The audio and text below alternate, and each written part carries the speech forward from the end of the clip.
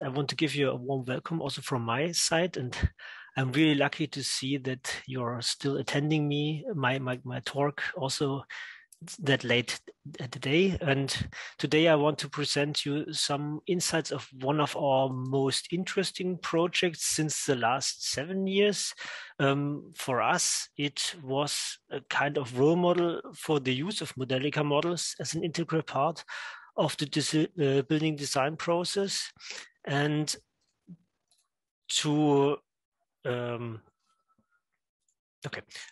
to show you why it was not an easy way to go and not an easy approach, you may have to have some insights in the requirements and steps of the building design process at all.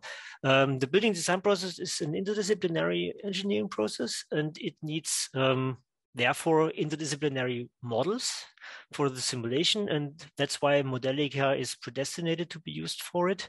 The total process consists of 3 phases, including 9 steps, which are divided into phase 1, which includes the actual planning phase.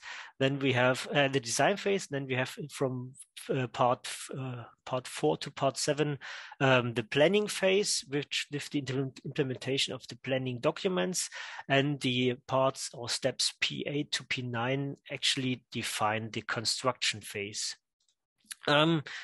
Each phase sets up different requirements on required models and also on the availability of data.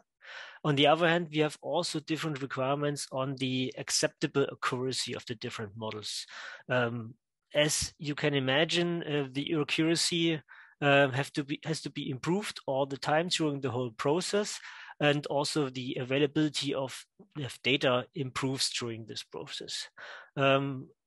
The same time, the general effort in the individual process steps is not the same all the time. The main focus of work should be in the beginning, at the final design stage, at the detailed design stage, and at the end, at the actual construction during the P8 stage. If we look at the whole process, we see at least a number of different application scenarios for Modelica models. In the early design stages, in P2, we can do with the Modelica models some variance analysis to compare different system solutions. In P3, we can contribute to different design and layout decisions. In the phase P5, there is the final planning of the controls systems, and also in this stage, the Modelica models can contribute to. And also after the building has been finally implemented, there are some significant opportunities to use models, for example, for commissioning support and the evaluation and optimization. So now I want to present you the actual example building we've been accompanying since the last 7 years with our model and simulation services. It is the research greenhouse in Leipzig in Eastern Germany. It is a greenhouse which should be used by the University of Leipzig for biological diversity analysis. And at the beginning, the building owner, the state of Saxony, wanted to reach the main goal that there should be a 50% less CO2 emission than any normal reference greenhouse building. And this design goal should be reached via an optimal system solution, including local synergy effects and affordable renewable energy availability. And the question was, okay, yes, in this early design stage, how can we actually calculate if a specific variant can reach this design goal? They needed some insights in the dynamic operation of the building, including also the behavior of the cooling and heating system and the power supply system. And because of this interdisciplinary task, they asked us, because of our simulation service portfolio, can you use Modelica and your Modelica models to simulate the system and compare it to a specific reference building? So we looked in our portfolio, and we found the Green City library and Simulation X, which we used as basis for the implementation. It's a library which is dedicated to HVAC systems and power supply systems, as well as storage systems and different components defining the building energy consumption in different parts, for example, air conditioning, for example, power consumption, but also the consumption of electric mobility and hydrogen cars. And that's why we've started in the project in the P2 step. So it's in the first design stage, and we took we focused especially on the cooling system design. The main schematic of this planned cooling system, which should reach the goal of 50% CO2 reduction, is shown on this slide. It was planned to put an absorption chiller as the basic cooling power provider in the middle of the concept. This absorption chiller system uses heat from solar collectors as energy source. And if solar collectors cannot feed the absorption chiller, a district heating grid is used for auxiliary power supply. The remaining cooling power peaks would be provided by chilled water units. And the concept also included two big storage concepts to buffer the peak power demands, which were implemented as lying storages in the basement of these greenhouse. And further renewable energy is provided by a hybrid cooler, which can provide free cooling energy in colder times. So we took this schematic and implemented a Modelica model based on the Green City components. And we took all the sizes and the controls schematics from the planners and implemented in this model. And we were then able to simulate this system in combination with pre-calculated consumption curves.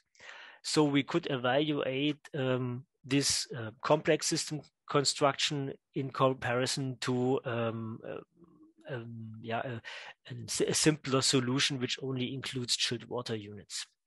And this way, our models could give a good feedback to the planners that the goal can be reached from the initial planning perspective. And so we had a first impact on the plannings on the planning process. And besides the evaluation of the design goal, we could also give them some significant hints how to improve their planning. During the whole planning process, which took around 4 to 6 years, including the construction of the building until the planning phase P9, there have been a lot of changes in the system. One major changes is shown with this schematic from the final design step P9.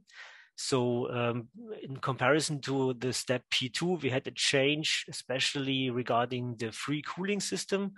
In the free cooling system, a heat exchanger was introduced, which separates the glycol system component from the water-driven cooling system piping.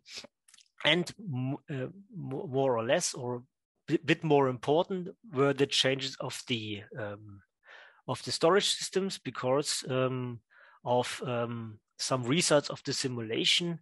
The storage system was changed from one big lying cooling energy tank and one big lying heating energy tank to 2 cascades with 5 tanks standing in the basement each. And like the normal planning process, also the models were refined all the time during each planning process. So we had some major refinements in planning step P3, P5, P8, and P9, and which mainly focused on the one hand the tank design and the integration of the free cooling system. Furthermore, there have been some additional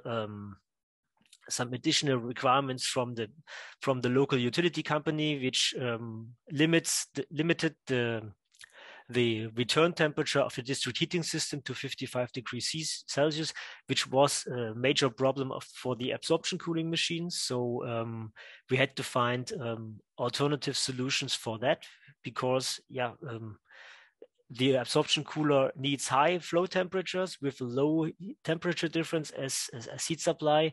And with that, this limit was not reachable. And another important aspect of this final model in stage P9, was that we could implement the final control system, which was implemented in the real building, as basis of a 4 years monitoring period, which started in 2018. Coming to some interesting results, I've already mentioned that we've done some significant analysis of the cooling system, of the plant cooling system during all design stages. And I told you that there have been identified some issues with the cooling tanks. The actual problem was that the estimated or expected a very low temperature difference inside the cooling tanks because of the construction of the tanks. And so together with the planners, there was a decision-making process in the P3 step to change the lying 10 cubic meter cold storage to 5 standing storages with 2 kilometers each. And with the final implementation of the P9 model, and also the then implemented adapted control system, we could show, we can get a significantly better temperature difference and temperature spread inside the cooling tanks, which avoids high volume flows by the pumps. So our Modelica models could thus directly contribute to significant improvements during the complete design process, which is shown with an example here. And yes, I have already mentioned to you that we've also been into or started a 4 years monitoring campaign. And the goal during this monitoring campaign is to collect a lot of measurement data and to evaluate different optimization approaches especially of the control system.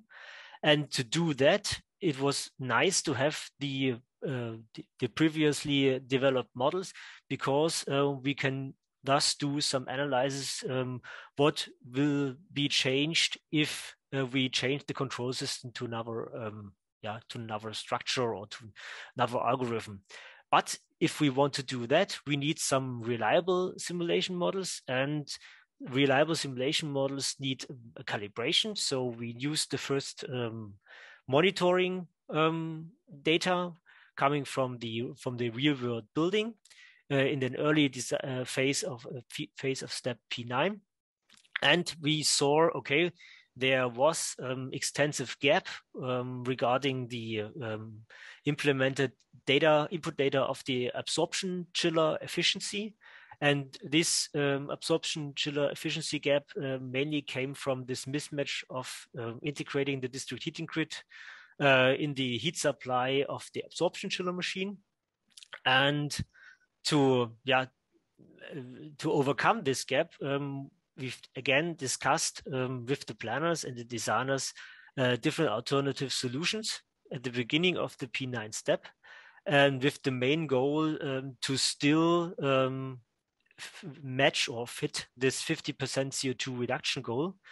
And with the calibrated models, we could then analyze 4 different variants, which helped to overcome this problem. Excuse me, Torsten, I'll Yeah. give you 1 more minute. Okay. But we're running out of time. No worries. Okay. Then I sum up a little bit. At the end, we choose variant 2 because it was cheaper and it could fit the main goal of the main design goal. And so again, the models could contribute to a lower investment and to the reaching of the actual goal. And yeah, finally, I have to say, this process was a very long process with a lot of manual effort regarding data acquisition and model updates and model maintenance.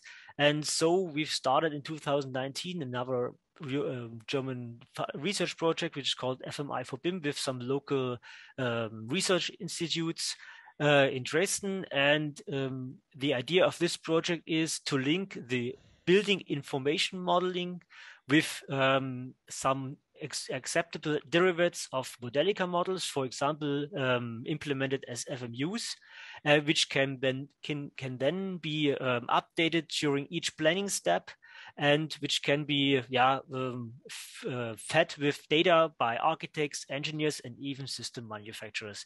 And this is an ongoing research project which we are really looking forward to, because the issue of manual data and model treatment is really a very high showstopper if you want to convert this approach into an industrial project. So we are looking for the results of this research project, and would be really interested to get into discussion with you because of the findings and the presented results of this project. Thank you for your attention.